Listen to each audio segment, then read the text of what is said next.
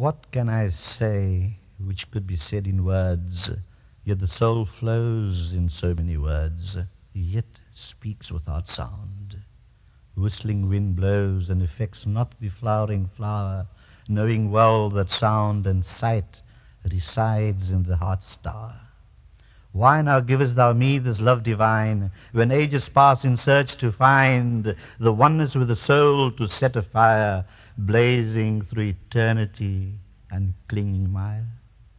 Free am I to love you with all I can, free am I to know that I am God and man. All shackles are gone in love's delight, free am I now to fight.